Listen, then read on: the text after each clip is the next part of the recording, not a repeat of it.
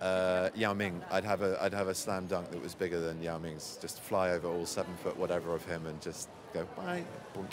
That'd be fun. But yeah, no, I mean, I'd love to. I'm a real fan of extreme sports. I've sort of been tempted the way of a few of them in the past. I have to be a little bit more careful now.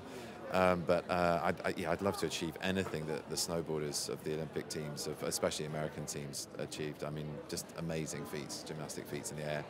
And having done a little bit of that in my life and loving it, you know, that would be in itself, I think, is a superpower, really, to watch those guys. It's incredible. And I've completely blanked on the Sky-born Scottish BMX rider whose video I watched when it came out last year. I mean, just the most extraordinary human dexterity on sheer precipices, on shale rock, and just how you can control anything in that environment, let alone being on a bike, just 2 wheels, performing stunts, bunny hopping over crevices. I mean, that was extraordinary. So I'm hoping to meet him tonight.